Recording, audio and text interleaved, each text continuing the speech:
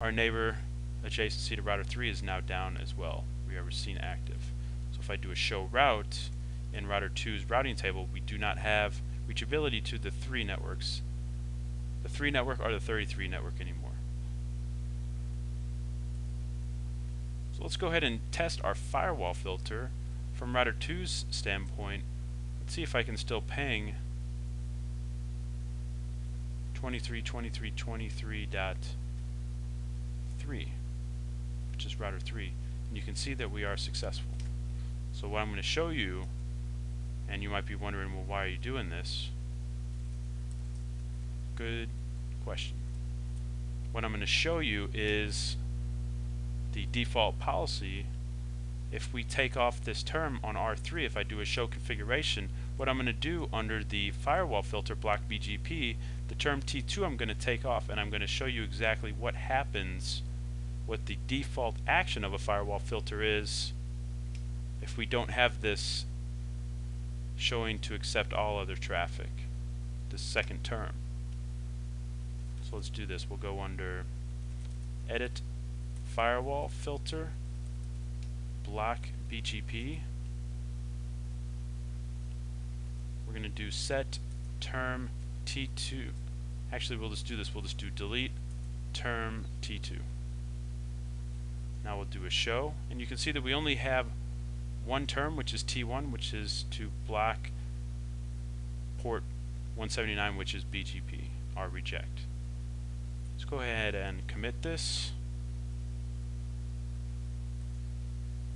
And right away you can see once we did that commit, we lost reachability to router 3's interface.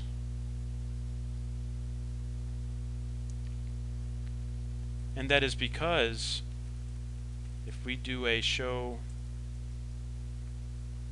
on R3, under our filter block BGP, we no longer have term T2, which allowed all other traffic except for BGP traffic. And so our ping, that's why our ping was successful before.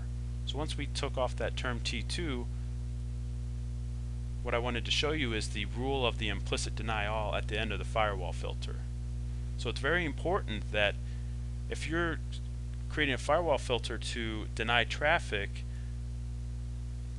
that you get that traffic denied, and then if you want to accept traffic, that you put in an implicit permit any, pretty much, at the end, or accept all other traffic. Because if you don't, as you can see, all that traffic is going to be denied with the implicit deny all. So you have to be very careful when creating your firewall filter.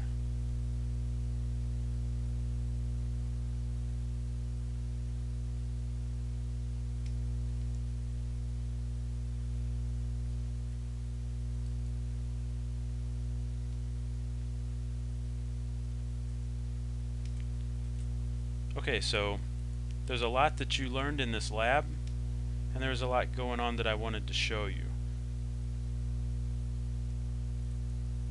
Again, what you can also do on the router that you created the firewall filter, you can do the command show firewall and hit enter, and you can see that we have the two filters that we created, which was block ICMP and block BGP. So there's some options you can use to show the firewall options, so like show firewall log, nothing there right now, or show firewall counter, and we're not counting anything right now. Even if I put in, say, R3 block BGP, we don't have a counter name. So we'll show you that maybe in a later lab, but I just wanted to show you right now some of the default properties of firewall filters, how to create a basic firewall filter. So I hope you've learned a lot from this video, and I hope to see you in the next one.